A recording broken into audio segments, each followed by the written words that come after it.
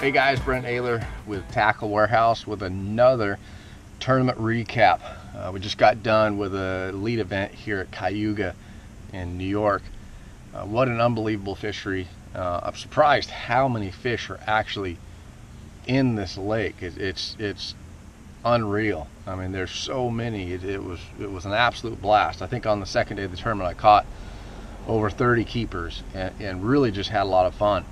Where I messed up this week is the first day I got in an area, caught a lot of fish. I didn't catch any big ones though, and so I left. I was running, cycling through all my spots trying to catch those bigger fish and never caught any big fish. So the second day I went back to the area where I caught a lot of fish and ended up catching some bigger ones as well, and had a good stringer, moved way up in the standings and just missed the cut.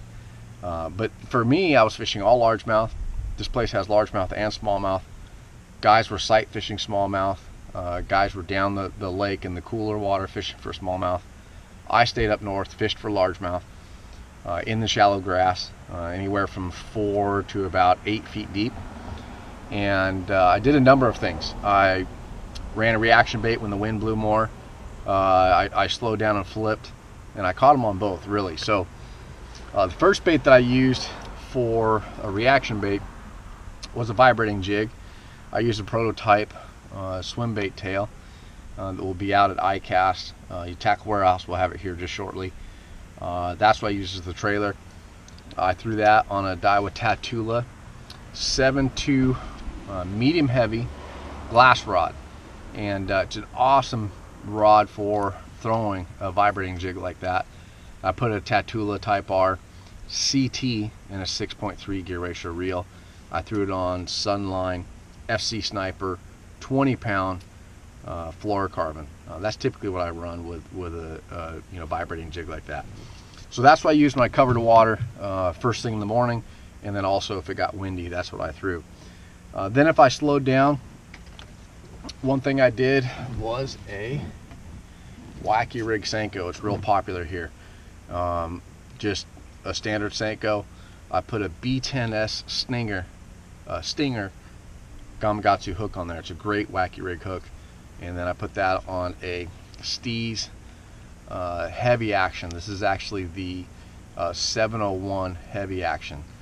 That's what I use for any kind of a Senko style bait. And then I have a 12-pound Sunline FX braided line with an 8-pound Sniper leader Sunline again. And then I used either the Steez or the new Surtate reel that Daiwa makes. This one is actually the Steez. I had to go with that because I got a bad wind knot in my Surtate and went to the Steez, so I kind of switched it up in the middle of the tournament. That's what I did when I got really calm. And then the other two things were I just flipped and pitched.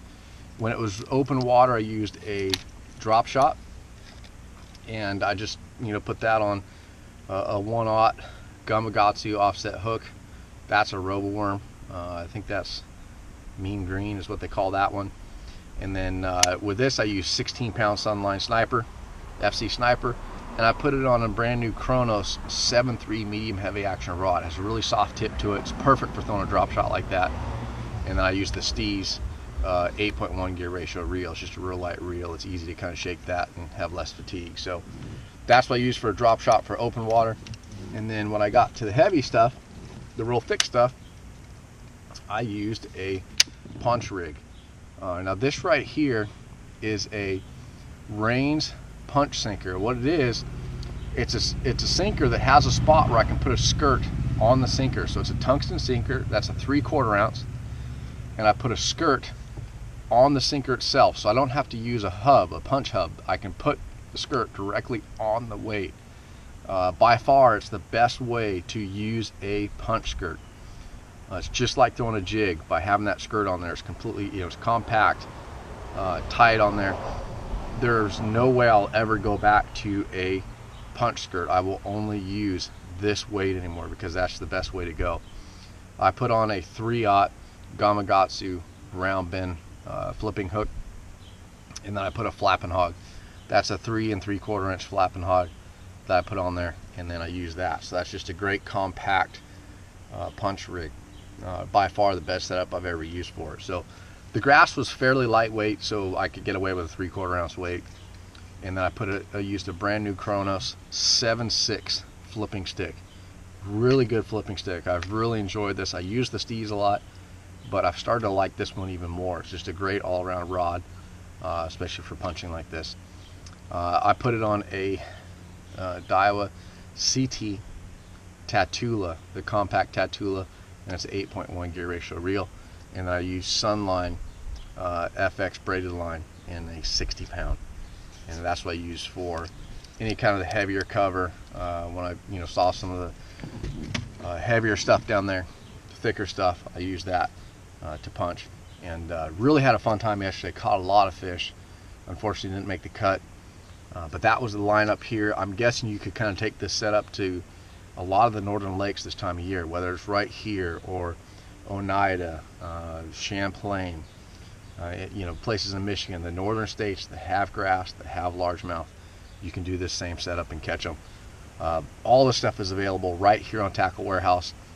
Feel free, scroll through. If you want a different color, grab a different color to meet your needs. It's all right here.